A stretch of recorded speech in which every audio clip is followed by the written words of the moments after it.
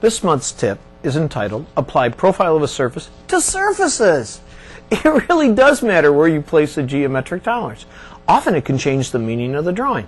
Other times it's just plain wrong. Profile of a surface is frequently applied incorrectly. It is profile of a surface. It applies to surfaces. It must be applied to the surface on the drawing.